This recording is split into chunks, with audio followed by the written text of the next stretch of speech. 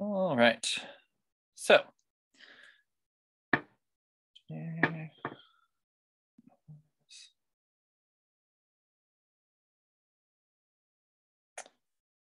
oops. Nope. Okay. So we are going to get started here. So the class is Jumpstarting the Growing Season. I am Dean Gunderson.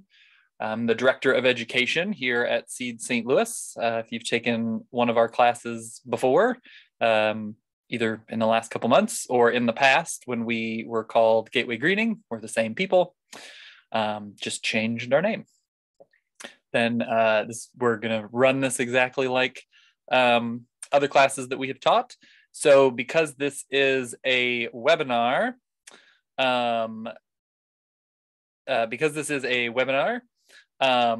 everyone is automatically muted and your videos are like you're not able to turn your video on. And that's just so we don't have accidental noise and whatnot happening while we're trying to talk. But I do want to hear any questions or anything that you have. If you have a specific question that you are wanting answered by me, please put that in the Q&A option down there, not the chat. The chat stuff can get buried, and so it can be hard for me to find those questions. So if you have a question for me, please put that in the Q&A, and those will stay nice and organized for me so that at the end, when I check them, I'll be able to make sure that everybody's questions get answered. If you have just like general comments or information to share with people or things like that, feel free to put that in the chat. But if you have a question for me, please put it in the Q&A. So we will get started here. And let's go. Like I said, I'll answer the questions at the end, but feel free to drop those in the Q&A as we go so that you don't forget either. So first, just a real quick rundown of what or who we are at Seed St. Louis, just in case you're not familiar, if this is maybe your first time with us. So we are essentially a support organization for community groups who want to produce food. So our purpose, kind of our our formal purpose, is to provide the community with the education, resources, and a network to grow their own food. We currently support a network of about 230 projects across the region. So that is St. Louis City, St. Louis County, and then Madison and St. Clair County, which is relatively new. It's just been in the last, I think, 3 years that we've done that. So you can see here on this map, there's not many over in Illinois yet, although we have quite a few more coming down the pipeline. We provide one-on-one staff consultations. We provide volunteers. We have a tool loan program and access to garden and orchard supplies to those 230 plus network projects that we work with. We also sell low-cost seeds, organic garden and orchard supplies. We contract grows specific vegetable seedlings that we like. We run a demonstration garden and we teach lots of classes like this one tonight that are open to the general public. And we now, starting just this year, we have a backyard gardener program. So if you are not a community gardener, you're a backyard gardener, you can keep an eye out for that. It's kind of a small group of people that we teach like kind of a everything you need to know kind of class course that they can do to be successful in backyard gardening. So we're finishing up the first cohort of that at the end of this month. And so we'll have information out after that of when we will continue that if you're interested. So getting into the topic of the class, what are the benefits of an earlier start? A lot of them seem maybe pretty obvious, but you know, allowing an earlier harvest from your garden is a great reason to start earlier, if it makes sense. You know, if stuff starts growing earlier, it's usually going to be ripe earlier, which means you can harvest it earlier. And assuming that's the case, it allows you to eat from your garden for a longer period of time, which can be nice. Grow your own produce for more months out of the year. Another one that maybe not everyone thinks about, that's a reason why I like to do it, is that it can allow you to grow some things that might not otherwise do very well here.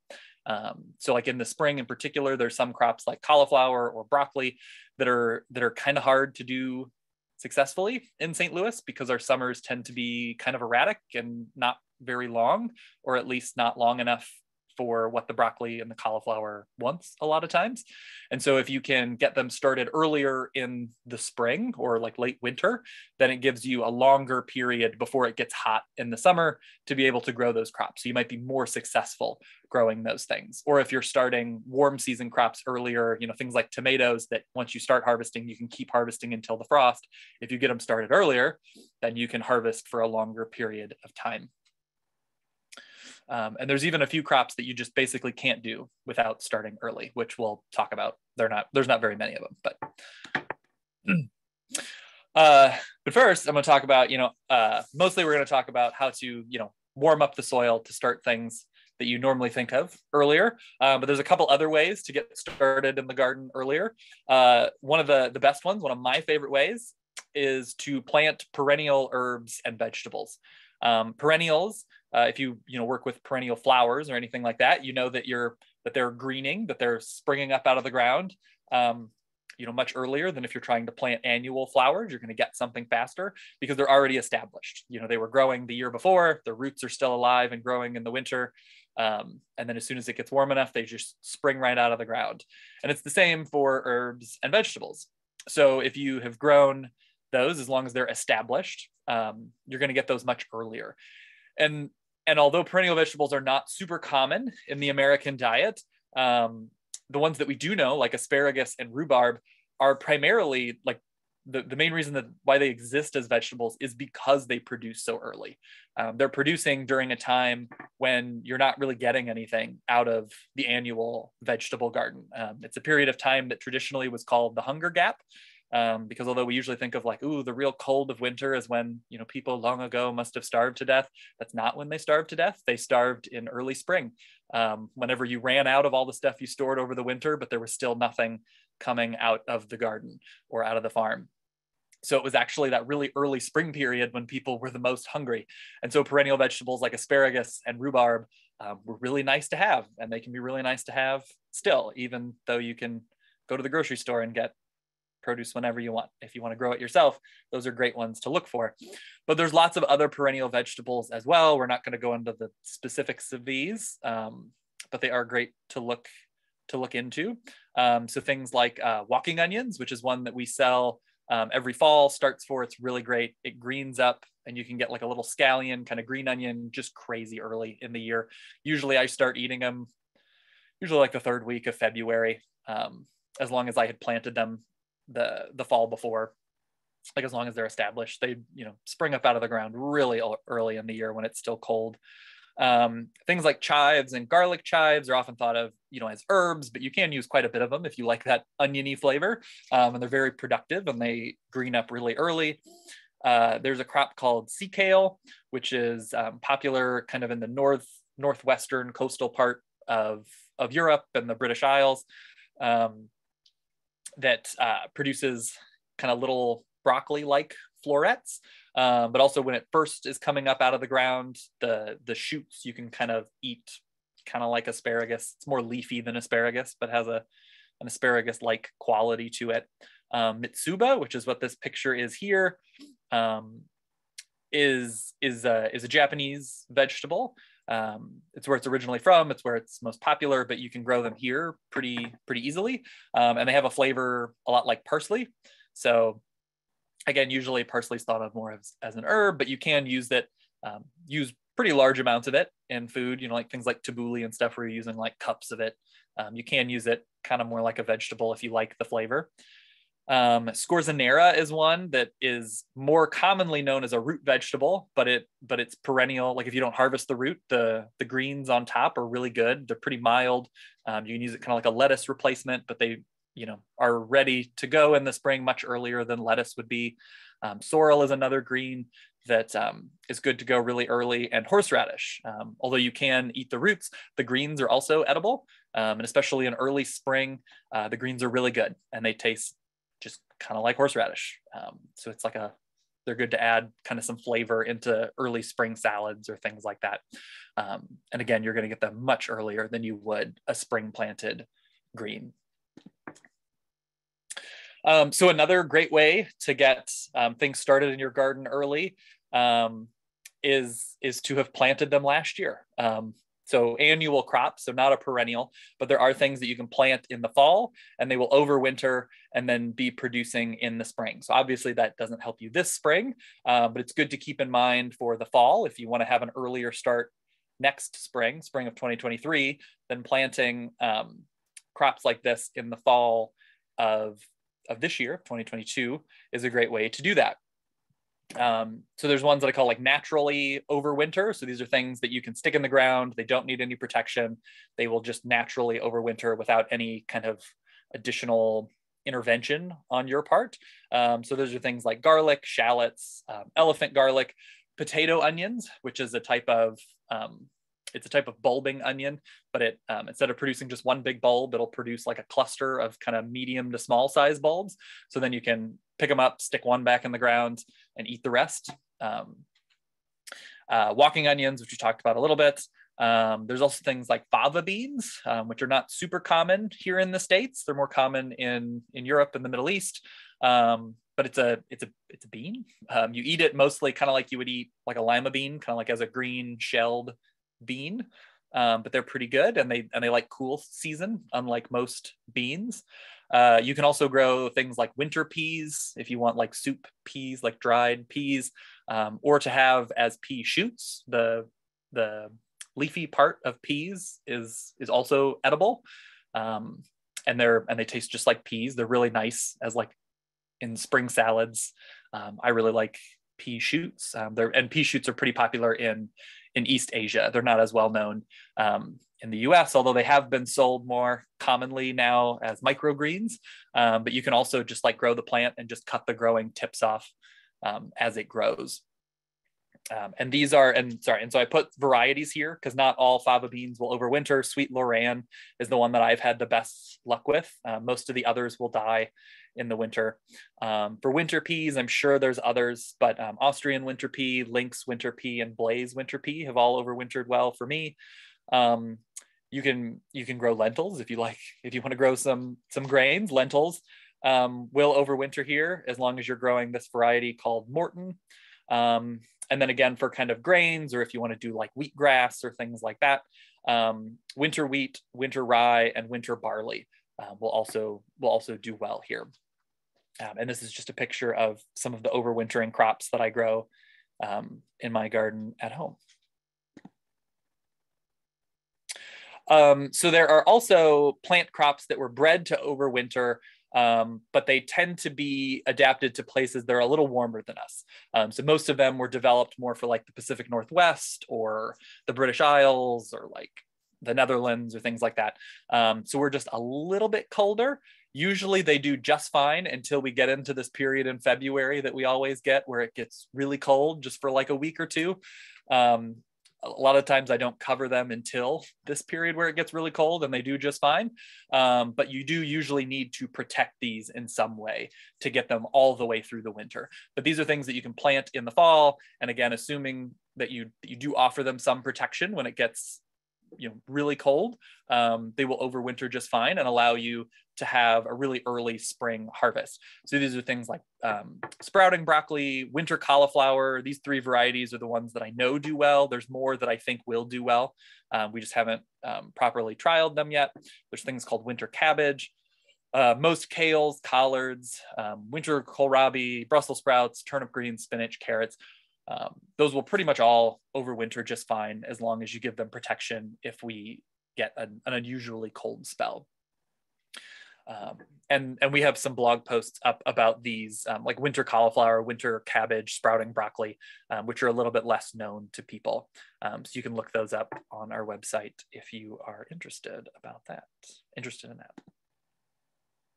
Another one that I always like to point out that I have turned to more and more is what I would call kind of like wild harvested greens. In the spring, a lot of what you're growing is greens. It's lettuce and spinach and arugula and kale and collards and turnip greens and, all these kind of leafy green things. And those are great things to grow. But I always found myself frustrated in the spring that I was like ripping out all of those spring weeds. There's so many weeds in the spring usually, but I was like ripping all of these out and then planting these seeds. And then the seeds take so long to actually get to a harvestable size. And then I found out that almost all of those weeds that you pull out of the ground in spring are edible. And so I'm like, let's rip out all of these edible greens and throw them in a heap so that I can plant these edible greens that I can't eat for like 4 weeks. And I just don't like lettuce all that much. And so I just started eating the weeds for the most part. So a lot of those, again, like annual weeds of early spring are edible. And a lot of them were actually brought here on purpose because they're edible and because they grow during this period when people were often looking for food the most. So chickweed is one that is that I think is really good. It's very mild. A lot of kind of wild greens are really bitter or tart or things like that. Chickweed is very mild. It's got a nice kind of bright, juicy crunch to it, and it's incredibly prolific. And it grows really early in spring. Like it grows. I mean, if you have a warm microclimate, it might just grow all winter long. Like if you have like along the foundation on the southern side of your house, you might just have chickweed all winter long. And this is what it looks like. I'm sure you've seen it. If you can't quite tell what that is, Google it. You'll see there's lots of pictures. I'm almost certain you've seen it before. It's a really great one, really mild. It's not bitter or anything. Wild violets, if you have like the violets that like grow in your yard or pop up in the garden sometimes, those are edible. The leaves are, again, really good. They're really mild and bland. Kind of chickweed and wild violets are like usually my salad base in early spring because I just completely stopped planting lettuce once I realized that I like those. And the flowers of wild violets are edible as well. I do always like to make the little note that the African violet, like that is sold as an ornamental kind of house plant kind of thing, is not actually a violet, and that one is very poisonous. So don't eat that one. We're just talking about the wild violets that like grow in yards and kind of grassy areas. They're also native, which is a fun fact. Most of these other ones are not native, but wild violets are. Garlic mustard is another one that you might see depending on where you are. And again, you can Google a picture of that. You've probably seen it. And it's got kind of a garlic and mustard taste to it, which is where it got its name. And it, again, usually will germinate and grow in very early spring. And you'll see it in your garden quite a bit. Also, if you've seen like wild onion or wild garlic, the greens growing from those are pretty good if you like oniony flavor. And this one isn't necessarily a weed, although some people consider it a weed. You hear people call them ditch lilies and stuff, but daylilies are actually edible. They were originally domesticated as a commercial crop and are still grown as a commercial crop in parts of southern China and Taiwan, in the more mountainous areas where it's harder to grow annual crops. Everything about daylilies is edible, like the flowers, the leaves, the roots, everything. In the early spring, the main thing you're going to be looking for is the leaves when they're first emerging from the soil, which happens really early. You can just cut those off, and you can eat them raw or like in stir fries or like wilted. They're really good. A little bit later in the spring, when the flower shoots are coming up, you can harvest kind of them when they're tender, like this. These are some daylilies that I harvested, and again, just kind of cook those just like you would asparagus, and they're really good. There's also some less tasty ones that I don't particularly like the flavor of, but they are edible, and I know some people that like them. So those would be things like dead nettle or henbit. And then also, again, this isn't a foraging class, but there are so many other edibles that grow wild in the spring, like so many. It's just most of them are not necessarily in your garden. So things like beech leaves, basswood and linden leaves, cattail shoots, stinging nettles. There's a lot of edible stuff in the spring that's really good that you can look into if you have access to more kind of wild or untended areas. So some things that you can actually, or I guess the wild ones you can start harvesting, but in terms of planting in your garden, stuff that you can still do this year.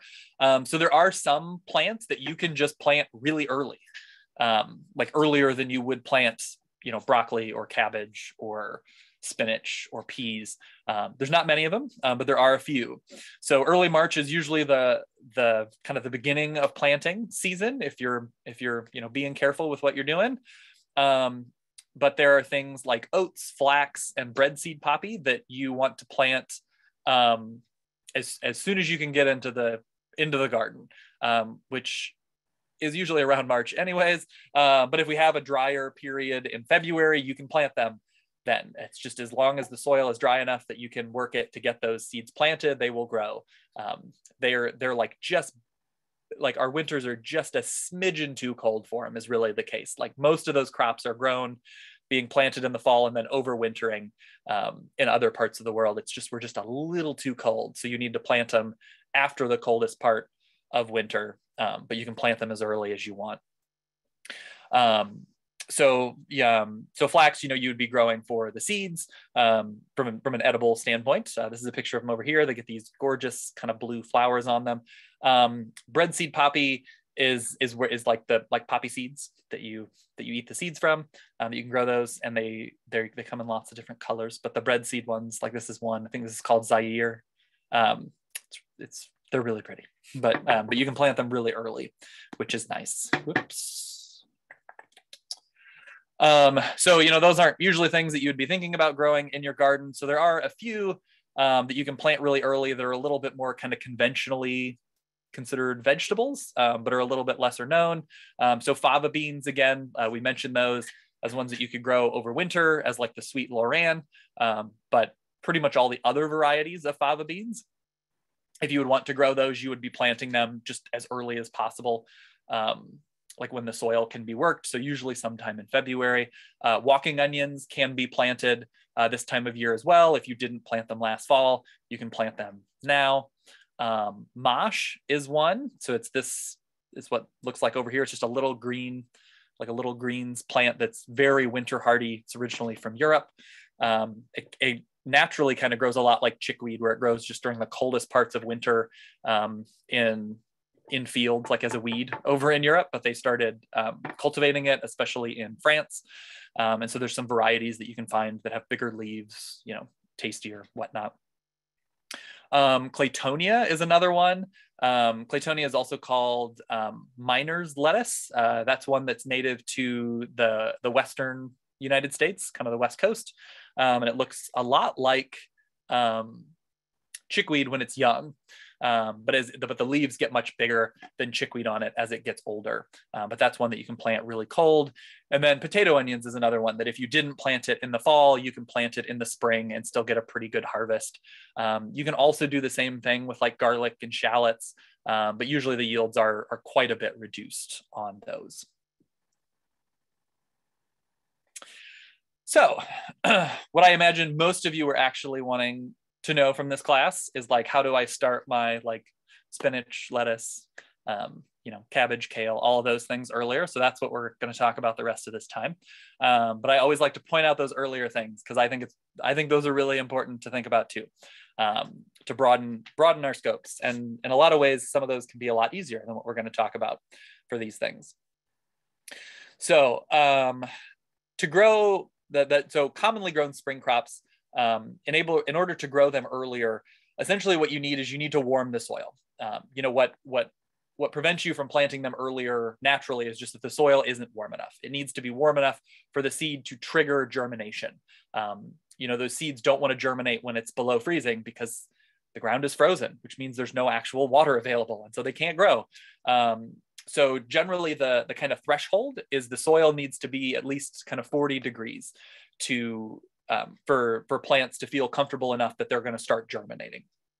So currently, I just looked it up right before this class, our soil temperatures in the St. Louis area are like right around freezing. They're like, a couple inches down. They're like right around freezing, like 29 to 31 degrees, depending on where you are in the metro. So, you need to increase that temperature by, like 10-ish degrees to get those plants to germinate. And that's not that much. I mean, 10 degrees is not a huge increase. We're not talking about, a massive increase in temperature. And there's several ways to do that. And that's what you need to do, again, to even start talking about what we're going to be planting or anything, is you need to figure out how are you going to heat up that soil. So the main ways that you can do that is through kind of infrastructure. It's going to be covering the soil in some way to trap heat in, creating like a little kind of greenhouse type system. So there's things called low tunnels. There's cold frames, which are, I'm seeing more and more people call those mini greenhouses, but cold frames is their traditional name. But those are the same thing, a mini greenhouse and a cold frame, same thing. There's also cloches, which is a French word because the French were the ones who pioneered the use of cloches. In Paris, the Parisian gardeners are really where a lot of our intensive raised bed farming systems came from. Were these like really intense cultivation around Paris in the 1800s. And then just sheet plastic, just laying on the soil, can be another way to do it. So using these techniques, you can potentially, and it depends on what the weather looks like, because as you know, our weather is very unpredictable this time of year and really all times of year, but especially in kind of the transitions between between seasons tend to be a little, it differs a lot from year to year. But on average, you could potentially be planting these spring crops 4 to 6 weeks earlier than you would if you didn't warm the soil at all, which can be really significant. Usually because we tend to have these really deep cold spells in February, it's usually on the shorter end of that.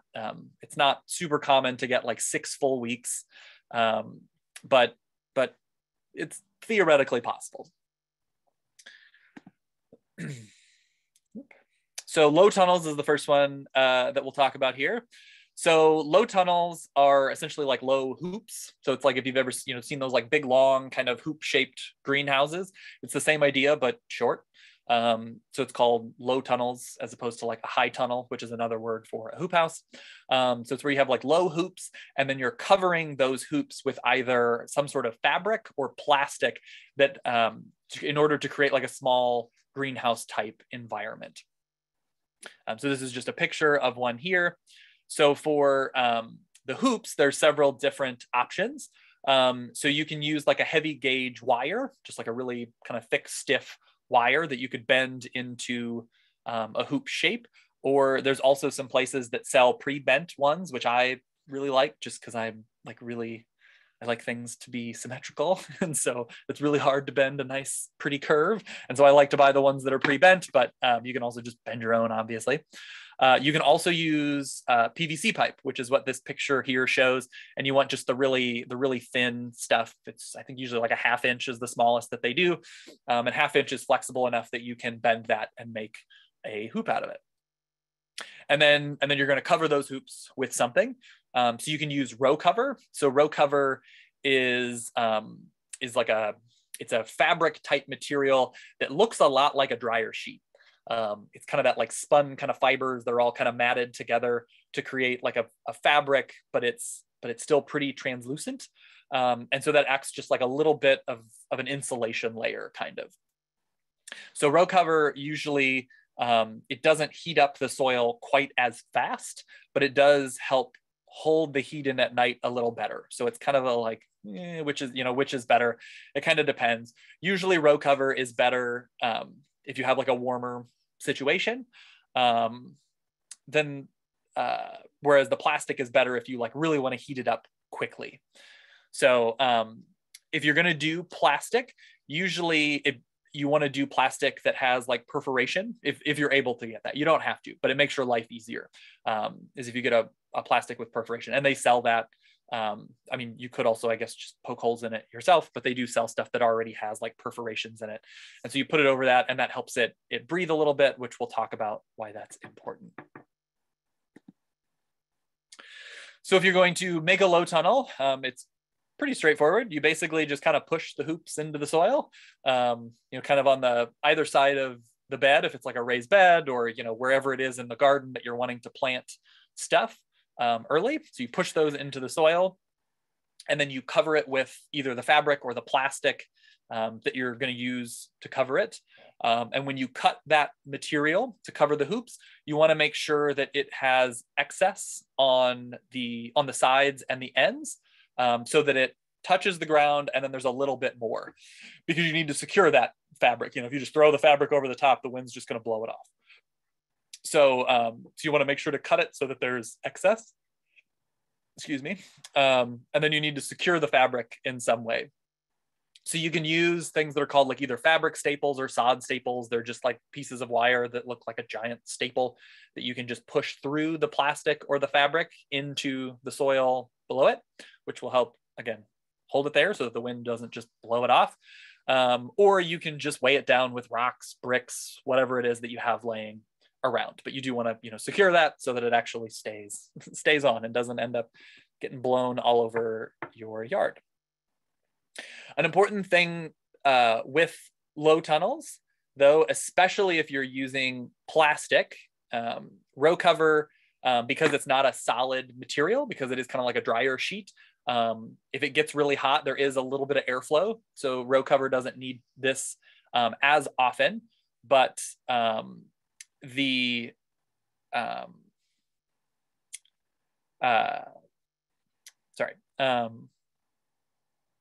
lost my train of thought.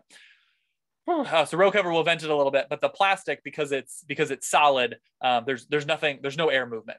If you secure it and the plastic doesn't have perforations in it, it's going to get really hot, and then there's going to be no air. It's like, if you sit in your car with all the windows up, it gets really hot and there's no airflow, so it gets really, really hot. But if you have the windows down, it doesn't get quite as hot. So although you're wanting to warm the soil, you also don't want to roast your plants. So when we get, especially as we get closer to spring, we get some nice, bright, sunny days. If your plants are under plastic, it can get really hot in there and actually stress the plants. So it can become important if you've already warmed the soil, if you've planted your things and there's like plants in there, that if you have a really sunny day, you might need to actually open up one of the sides so that there's airflow so it doesn't get too hot. So that's an important thing to think about if you're doing low tunnels. And again, is one of the reasons why I like, if you're going to do plastic, to do plastic that has the vent holes already made, because you don't need to do that manual venting as often. If you have a really, really hot day, it might still be a good idea to open up a side because those holes might just not produce enough airflow. But early in the season, when it's still pretty cold outside, even if you have a sunny day, those vent holes are gonna be enough to not overheat your plants. So the next kind of option, other than low tunnels, so low tunnels tend to be really nice if you have a large amount of space that you're wanting to get planted early. If you've got a big long row that you're wanting to plant early, row covers are nice because it's really easy to just make a big long thing. You just get some more hoops and you cut your fabric a little longer. It's pretty easy. If you're looking at a smaller area, cold frames can be a good option, and they tend to look a little nicer, or at least they can look a little nicer. They tend to be more permanent structures. There's usually solid walls of some kind and then a translucent top. And so it's the same kind of idea as a low tunnel, where you're trying to let the sun come in, heat the soil, and then kind of trap that heat in there so that it's warming up the soil for you. But there's various ways to do that. So traditionally, kind of the way that you would see it historically was usually something like this, where there'd be like a wood kind of box, and then a translucent top. Ideally, the top would be slanted a little bit, and then you would face that slant to the south, because that's where you're going to get the most sun exposure, so it would warm up the most, versus if you slant it to the north, it's not really going to get any sun, and it's not going to actually heat up your soil. So you want to make sure to angle that to the south, or if it's flat, that works too, but you don't want to have it angled in a direction other than the south, basically. If you don't want to, build a whole formal thing like this, there's also, I've seen people do this where they'll just like stack like straw bales, but I mean, you could also make walls out of, I don't know, bricks or stone or whatever it is you have, and then put translucent material on top. So that can be either rigid plastic or glass. So like old windows or old window panes is a pretty popular way to do that, or an old door or an old shower door or whatever it is you have. You can just lay that right on top, and it'll help warm up the soil. Just like with the low tunnels, you will need to vent these on hot days. Cold frames, because they're more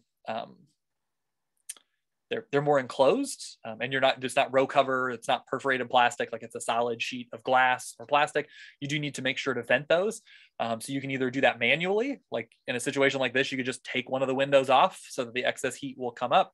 Or if you have, a system like this, there's usually a hinge on the back, and you can kind of like prop something in there to like hold it open a little bit, that will let excess heat come out.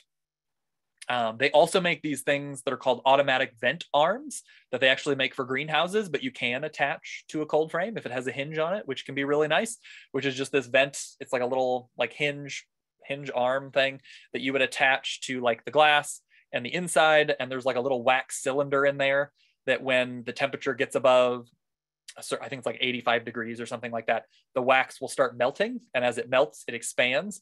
And so it pushes on the cylinder and it opens the vent arm. And so the hotter it gets, the more of the wax melts, the more it opens. So the hotter it gets, the more it vents. And then as it cools down at night, the wax will resolidify and it will automatically close for you. So those are really nice to have if you really like cold frames. So you don't have to be out there every morning and night kind of opening and closing stuff, which can be frustrating. And then the last, or the other kind of thing that you would cover things with is a cloche. So if you're thinking about like how cold frames are sometimes called mini greenhouses, the cloche would be like a micro greenhouse. It's basically an individual greenhouse for one plant is really what a cloche is. So traditional cloches, like the original ones that were used in Paris and then spread to kind of to England and the Netherlands and Belgium and stuff like that, were made out of glass, because this was like 150 years ago or so. They didn't have plastic, and so they were glass, and they tended to be these big kind of bell-shaped glass things, which I believe cloche is French for a bell. If I remember right. I think that's where the name came from, is they look like these big glass bells. They usually have a ball on top, so you can kind of pick them up and move them. And you would just stick them over an individual plant. Like you'd say, like, I want to plant my lettuce earlier. So I'm going to stick it out, when it's still really too cold to do that. And I'm going to stick this cloche over top of it to keep it warm. So they also did some out of terracotta, which is not something that you would really want to do probably, although we'll talk about the one instance where you might. I think at the very end I'll mention that. So like glass would usually be the thing that you would use. The limit to glass, or the thing that's annoying, especially as you have one over each individual plant, is that they can also overheat. And so if it's a really warm day in the morning, you have to go out there and you have to move every single one off the plant, so that they don't overheat and roast your lettuce or your spinach or whatever it is that is underneath your little glass cloche. So what some people have started doing, because it's much cheaper and works a little better, is just using old plastic bottles. So like a milk jug works really well, or like this. I think this is specifically made for this, but like there's so many different little plastic berry containers and stuff like that. You can just stick over top. But like a milk jug, you can like cut the bottom off of it, you stick it over your plant, and then once the soil is warmed up and we're like having consistent warm days, you can just take the lid off the bottle, and then there's a permanent vent, and you don't have to go out there and move it on hot days. It's just automatically vented, which can be really, really nice. So cloches, like I had talked about, they work really great for seedlings. If you're wanting to plant like a whole bunch of, like a big block of salad, that doesn't really work.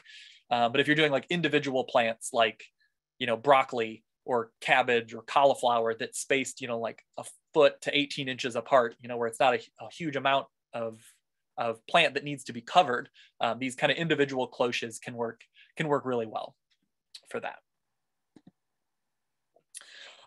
So just covering the soil in plastic is another way to get like a really small jump on the season. If you're going to do that, you would want to use either a clear plastic or a black plastic, and just lay it flat over the soil. Something like a white plastic or like a tarp will warm it up a little bit, but nowhere near as much as a black or a clear plastic would.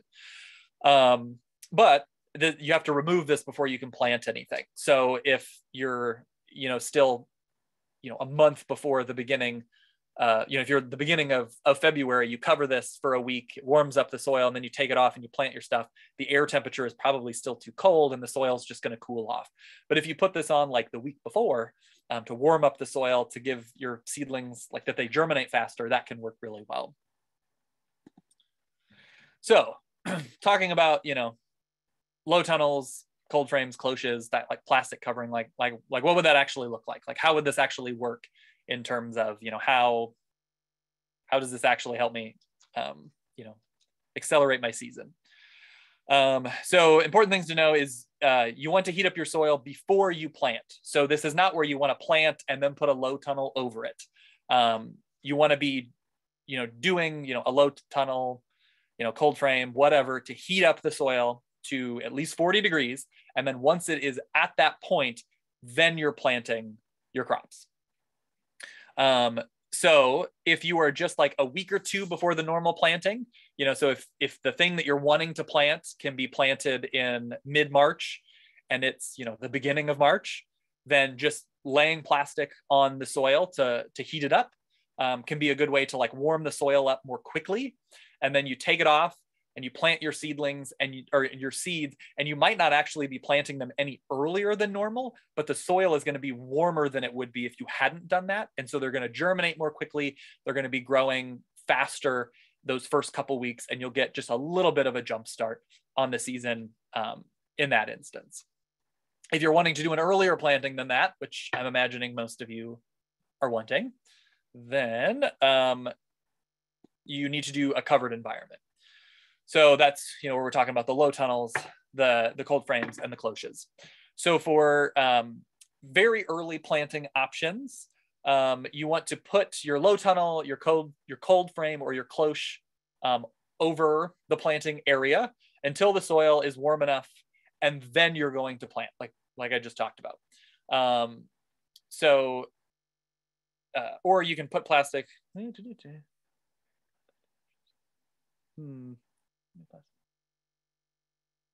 Oh yeah. I mean, you could, and you could also do this. I don't know necessarily why you would do this. Maybe like if you don't have the low tunnel materials yet, you could like put plastic over the soil to warm up the soil, and then once it gets to temperature, you plant your things, and then you put the low tunnel over it at that point. Like if you ordered stuff and it's not here yet or something, which just happened to me before. So you could do that. If you need to speed up the soil warming even more, like if you want to get started, even faster, if you're like, oh, I put this plastic over the soil, or I put a low tunnel up, but it's like been a couple days and it's still not warming up, you can kind of double up. So if you lay plastic over the soil and then you put a low tunnel over top, you've like double layered kind of that plastic, and the soil temperature will heat up more quickly. So that's something that you can do to get to that minimum of 40 degrees more quickly. But then again, you do need to remove that plastic that's over the soil surface so that you can actually plant seeds into the soil. So how do you actually measure the soil warmth? Like you're talking about, making sure you get to that temperature. You just do it with a thermometer. You want to, usually the best time to measure is kind of mid to late morning. If you do it kind of in the middle of the afternoon, it's probably going to be warmer than it would be, in early morning, because it's kind of at its peak of the heat that it's absorbing. Early morning is usually where it's like warmed up just a little bit, but it's not full to the real high temperature. So you get a little bit more of an average. There are special soil thermometers that you can purchase. They're not very expensive. So you could do that. This is one here that's like a manual soil thermometer that you just stick into the ground. They also make lots of digital ones that you can stick into the ground, but you can also use any type of thermometer. There's nothing special about a soil thermometer, other than it's geared toward the temperature range that you would usually see with soil. So like you could use a meat thermometer as long as the meat thermometer goes down to freezing, which, a lot of them don't. But if it's a digital one, it might. You could use, even just like a thermometer for your mouth, as long as the temperature goes down low enough, which again, a lot of them don't. But if you find one that does, there's nothing special about a soil thermometer other than it's made to go down low enough that it's easy to read in the soil. You want to measure the temperature at about 4 inches below the soil surface. So, you don't want to just like stick it right on the soil surface. You want to stick it down a couple inches, but you don't need to go real deep. So, just like 4 inches or so is a good depth to do that. And you can just measure that like every couple days and see like once you get to your kind of 40 degrees and then start planting stuff. So then what crops to plant? So really, in the spring, we're talking about any spring crop can be planted as long as the soil temperatures reach that point. The hardiest ones are usually the easiest. So things like spinach, turnip greens, arugula, peas, lentils, and garbanzo beans, although, people don't usually think about those, but those are also really hardy and those can be planted really early. Potatoes, those are all really easy to do. Onions are a great one to do early because the earlier you get onions planted, the larger the bulb can be potentially. And that's a big problem a lot of times around here is that we don't have a long enough spring before the day length gets too long. And so the bulbs tend to be pretty small, but if you kind of warm up the soil early, you get your onions planted early, they have more time to get a nice big bulb onion on them. Broccoli and cauliflower are also great ones to do, like we talked about earlier, because they often don't have a long enough season to do well here. And so if you get them started earlier, they're going to do even better. But you can also do any other crop. Like you don't need to stick to these hardier ones. You can do cabbage, you can do kale, you can do collards, you can do lettuce, you can do carrots. These are just ones that are kind of the easiest to do. And then I also like to point out too that pairing these techniques with seedlings gives you an even earlier head start. So, if you warm up the soil so that you can plant stuff 4 weeks earlier than you could normally plant it in the garden, and you're planting a seedling at that point, you've now gotten like close to 2 months of a head start on what it would be if you were planting seeds at the time that the soil would normally be warm enough. So pairing seedlings with these kind of soil warming techniques can really can really make or break a spring. Like, I mean, you can really get a lot more food or potentially have more luck with things that maybe you've struggled with in the past if you're able to do that. And although we're mostly thinking about spring stuff right now, I do also like to point out that these same techniques can be used to get a jump start on warm season crops. It's usually a much smaller benefit you get, usually closer to like 2 weeks, maybe 3 weeks that you would get for warm season crops, but you can get those warm season crops in earlier if you warm the soil, and you would warm the soil in the exact same way that we've talked about. Warm season crops though need a minimum soil temperature of 60 degrees. So you'd just the same, you'd be measuring your soil temperatures, but you'd want to make sure that it's at least 60 degrees. But really, ideally, you want closer to like 65 to 70 degrees, especially if you're talking about things like tomatoes, peppers, eggplants, which is what most people are anxious to get in the ground. Those really want really warm soil temperatures. And I really like to emphasize that because everyone is always super anxious to get their tomatoes in early. And there's really almost no benefit to getting it in early if the soil is not warm enough, because tomatoes are from the Amazon rainforest. They do not have the ability to tolerate cold soils. And so if you stick them in earlier, they might not die, but they're also probably not going to grow. And the reason they're not growing is because tomatoes cannot absorb nutrients from the soil unless the soil is warm enough. The nutrients are literally locked up in a way that tomatoes cannot access them, because genetically they've never had to, because they're from the rainforest. And so if you want to get your tomatoes in earlier than like Mother's Day, you really want to be doing these soil warming techniques if you want them to be growing. You can plant them earlier, but like I said, they're probably just going to sit there and not do much of anything. You'll probably start noticing the leaves turning yellow, and that's because they're getting nutrient deficiencies because the soil's too cold. So warming the soil can be a great way to get those in the ground earlier if you want them to be in the ground earlier. So tomatoes can be a great way to do that, but some of the things that this can be really beneficial for, because it can make them significantly more productive, are things like tomatillos, which tend to grow for a long time before they start producing. So getting those started early. Ground cherries are kind of the same way. You can get a much larger harvest by warming the soil earlier. And then things like ginger and turmeric, our seasons are usually too short for those crops to do really well. But if you start them early, and then especially if you also use a low tunnel again in the fall to keep it warm longer, you're going to get a significantly larger harvest from ginger and turmeric. It's not uncommon to really not get much of a harvest at all from ginger, but if you extend the season even like a month or two, between getting started early and getting started later, you can see like significant, like orders of magnitude increase in yield, growing ginger and turmeric, if you like those spices, which I personally love. So just some other kind of random applications of these kind of techniques. You can also use these techniques to make those naturally early crops even earlier. So like the things that we talked about, as like perennials that will overwinter and they'll shoot up out of the ground earlier. If you cover them, they'll shoot up even earlier than they would normally. Sea kale is an example of this. So this is like the one instance that terracotta cloches are like a thing, and it's a thing in Europe. There's not really a reason for you to do it unless you're like real interested in what this is. But terracotta covering sea kale in the spring will help heat up the soil, and it'll emerge from the soil more quickly.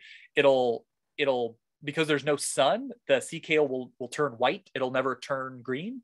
And that's supposed to give it like a totally different flavor. And so in Europe, they do that and they cut the tops and harvest those shoots.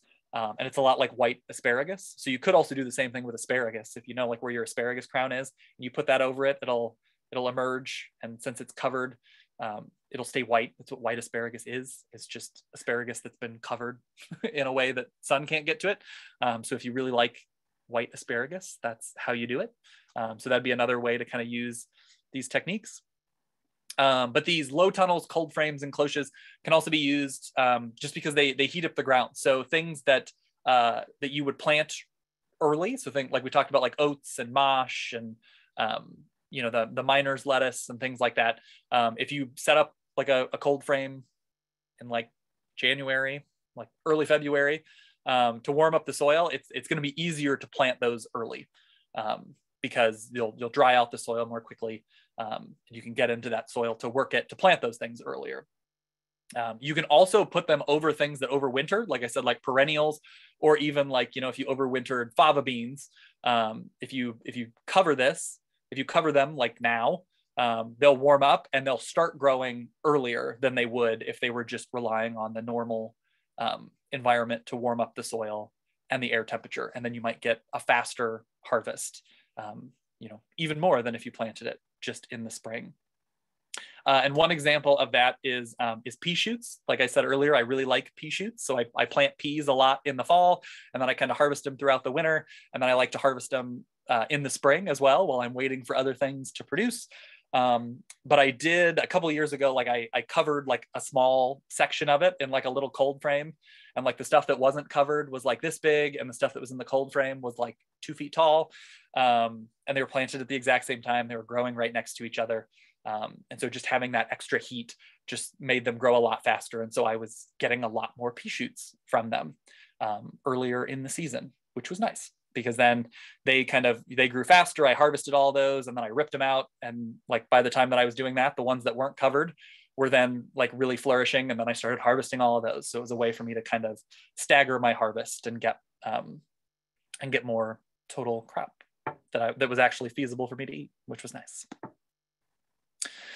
So kind of a general summary here. The easiest way to get an early harvest is to plant perennials, is my opinion, because once you get them in the ground, they're really not that much work after that. You're not having to replant them every year. You're not having to cover them. You're not having to do any of that stuff.